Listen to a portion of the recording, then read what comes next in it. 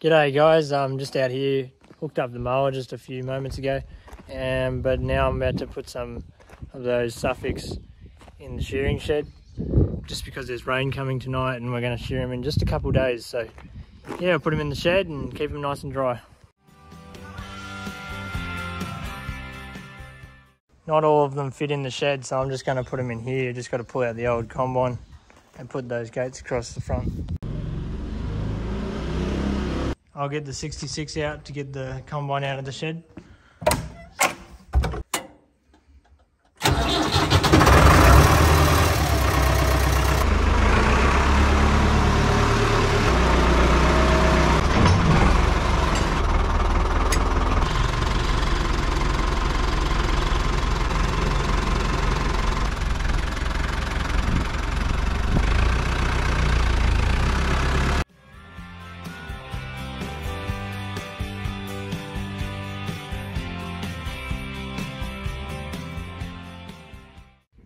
Well, it's the next day. I'm out here just about to take the mower out and go mow some fire breaks. The sheep are still in the shed, so they didn't escape overnight.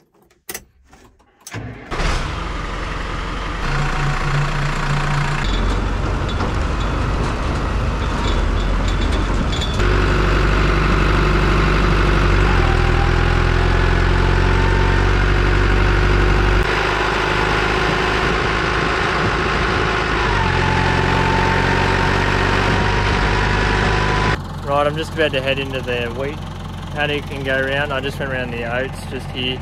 It's oat and clover, that's why there's so much greenery in it. But you can see that the wheat is quite ripe. We'd normally do it a lot earlier than bale these rows, but the season's been way too wet and we haven't been able to get on the paddocks. This is the first week we've had. It's been dry enough to have a go at mowing them, but we're not going to bale them this year, so we're just going to cut them out just so there's a fire break.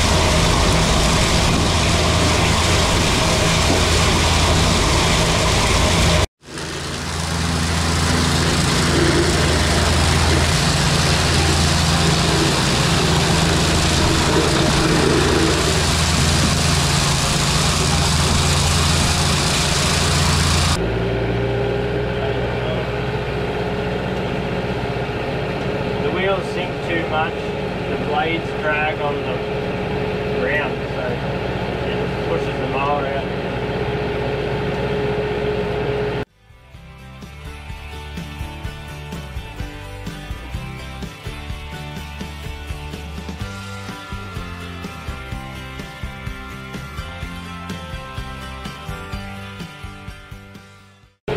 So now I'm just going around, just driving down where I mowed before but over a road, so we're only doing another like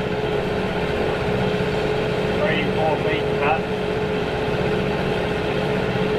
So the first one was obviously 10, it was the whole machine, and then the second one, yeah, I drive down over a road so I don't cut another 10 feet because we don't need a fire break that wide.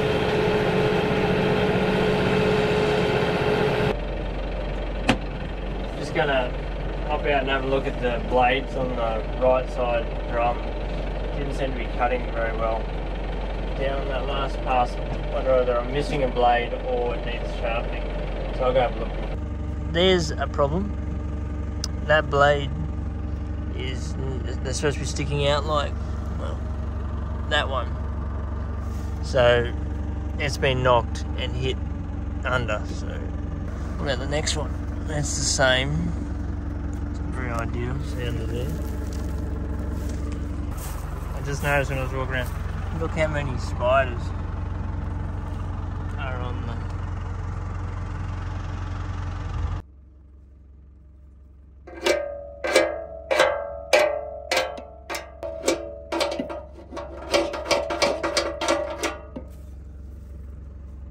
There's the second one. Just using old drawbar pins. That's it. All good. Now the blades are back to normal. I'm going to continue with the oats, and there's a couple paddocks of wheat, but yeah, so let's get going. It's going up to a really wet spot.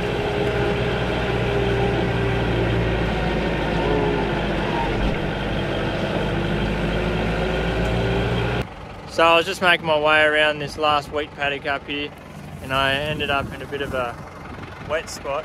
It's not stuck, but I can't pull the mower forward, like I can't move forward, but I can move backwards because the wheel of the mower is in the rut of the tractor.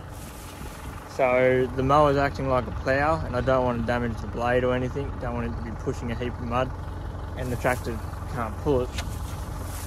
So I'm going to try lifting it up to the road travel height and see if I can get the blades off the mud. So yeah, we'll try that and see what happens. So I've raised it to the road height, and that seemed to get that blade a fair way off the ground, so we'll give it a go.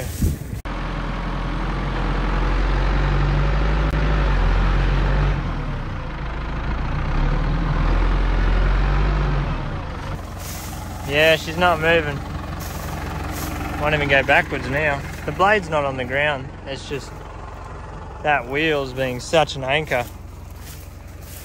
I can't move. Oh, I made it back, got a bit of help. But it looks like there's a storm brewing over there.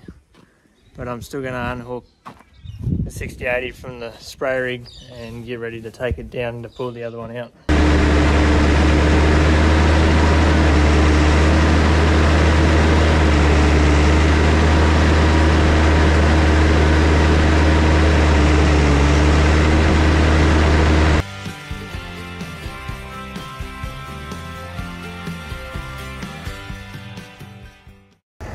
So we're back down here. We're just going to take the 6080 around and try and pull the tractor out from the front. So just going to drive through the crop here because this is just water.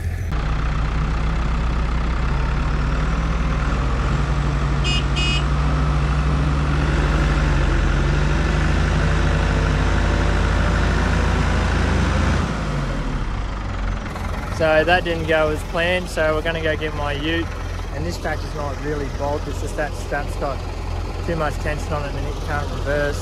So we're going to go get my ute, put the winch on it and try and pull that tractor backwards to undo that strap. Oh, he's racing me.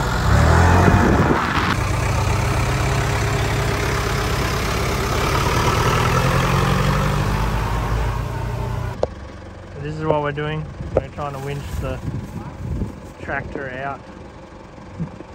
It's not really stuck, it's just, it won't reverse, so what is stuck. So we'll give it a go.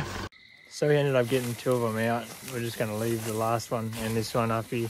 Had to dry out a bit. We'll come back tomorrow when it's a bit drier. So next day we ended up getting it out, the snatch strap back there. We just went around in a big arc and it just came straight out. Just bringing the last tractor home now and the bike. So everything's safe and sound. But that'll probably do for today's video. So thanks for watching.